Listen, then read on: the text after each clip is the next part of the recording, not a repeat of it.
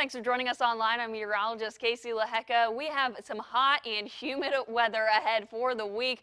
It certainly feels like summer now, and that's what the calendar says, as well as it is officially summer as of this past weekend.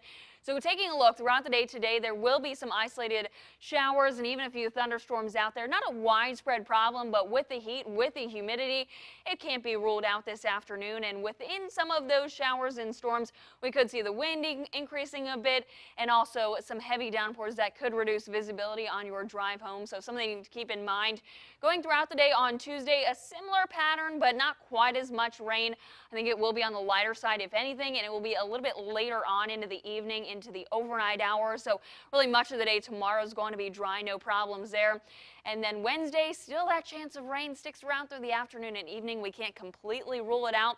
But as we go into this afternoon and evening, I think there will be some rain out there, but it's a very short window. So just keep that in mind. And it's also going to cool us off as we do get some rain.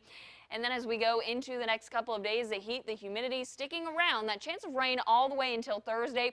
But then by Friday, Saturday, and on into Sunday, we can completely rule out that chance of rain, but it also gets even more hot and humid with highs into the mid-90s.